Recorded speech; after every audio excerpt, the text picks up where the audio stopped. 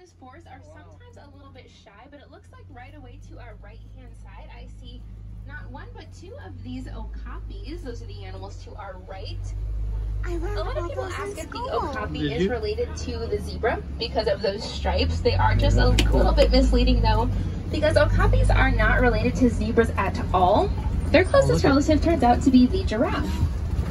We know they're related to giraffes for a handful of reasons, but one of the main reasons, you might have actually seen the one who's grabbing a snack out of that tree stump. You might have seen him stick his tongue out a second ago. That tongue is one of the ways we know they're related. They both have that prehensile tongue, that really long, really strong tongue.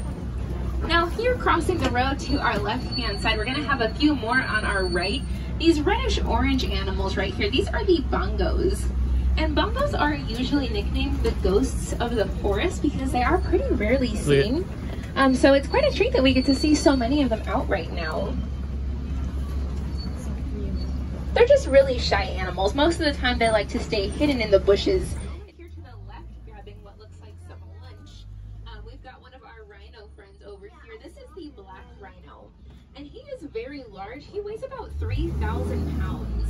But despite that large size, he is surprisingly fast. That black rhino can run about 35 miles per hour at his top speed. There's two over here, and I just saw, oh, there's a third one, and one is kind of swimming underneath the water over there. The hippos like to spend most of their time submerged underwater throughout the day. You usually see them staying under for as many as 8 minutes at a time before coming up for a breath of air. They love the water. The large white pelicans over there, those are the pink-back pelicans. And they just get their name from the pink color that appears on their feathers during mating season. So it does look like I see Mom out here right now to our left.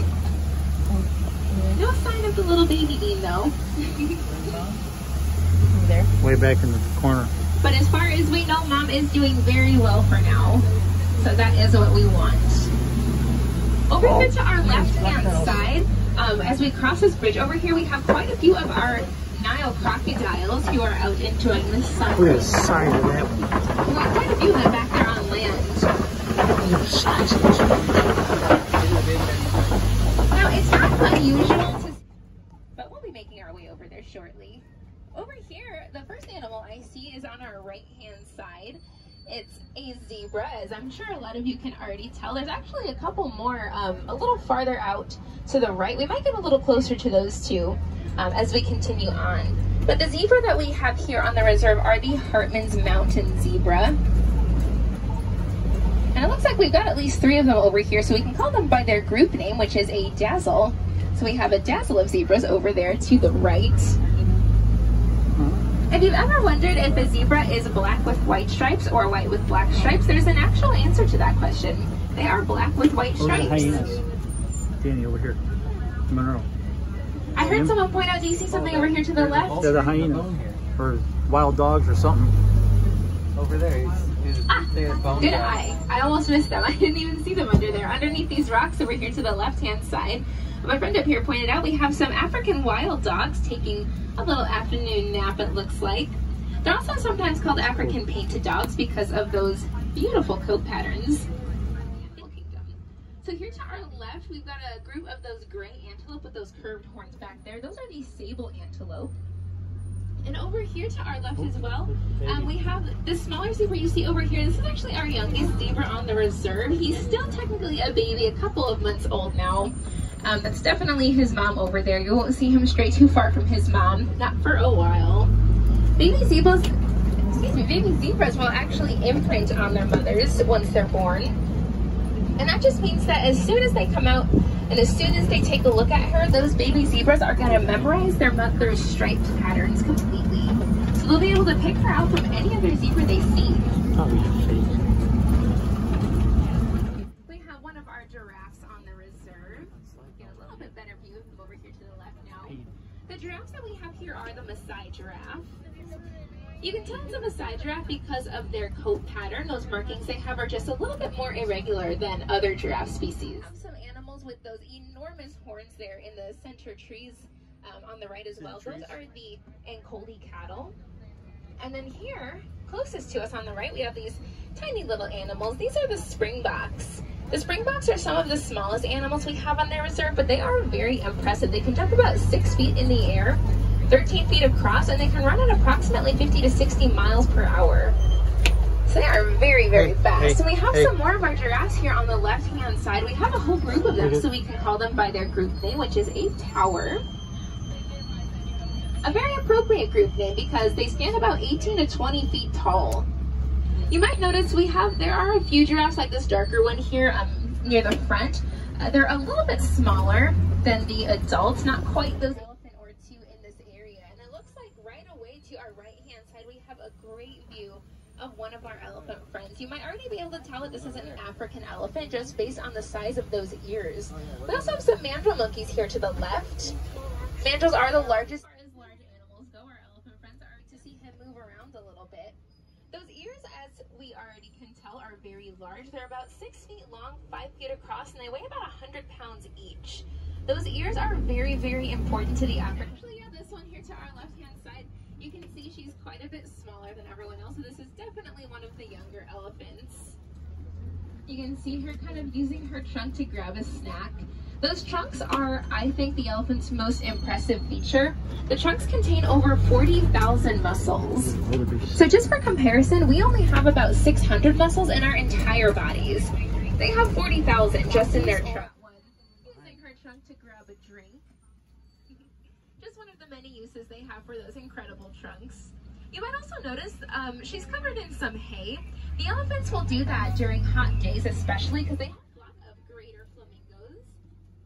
These are the largest and lightest pink of all flamingo species, and we do have quite a few baby flamingos in this area. Those are the little gray ones. They're not going to start to turn pink until they begin to eat their own supply of brine shrimp. We also have some more of our white-bearded wildebeest friends to our right-hand side.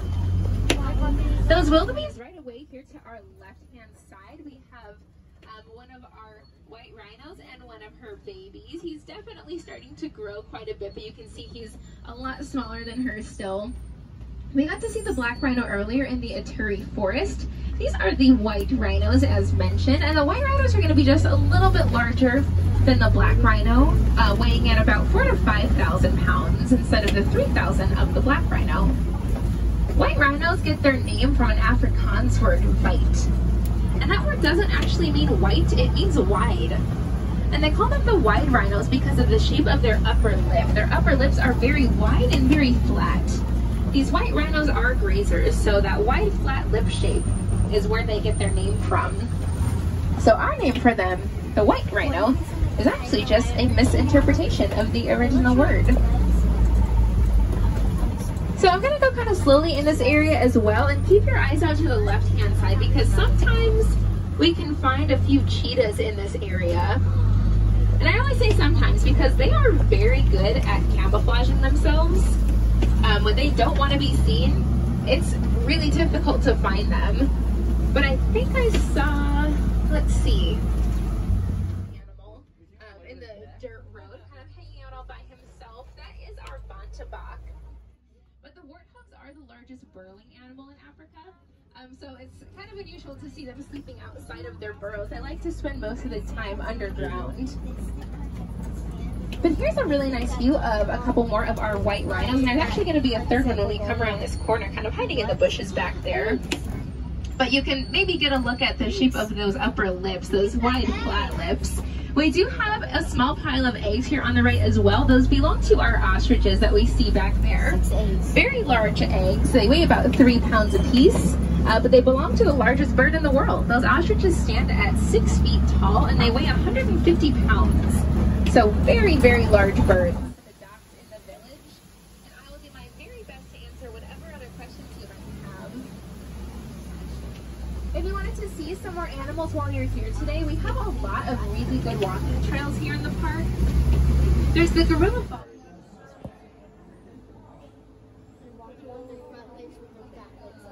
Look, he's got his mouth open right there. See it? Yeah, I got both the girls there, and two probably saw the thing. Okay. Maybe we can go like to one of these aquatic places and we can swim with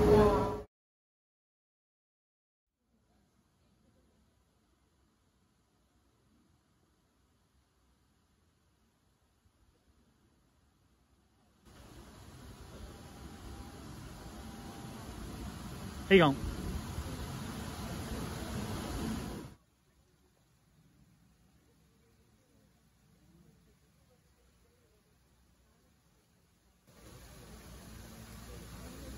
Let's see the baby come out. I think it's like right There there. it is. Yeah. Look at it run.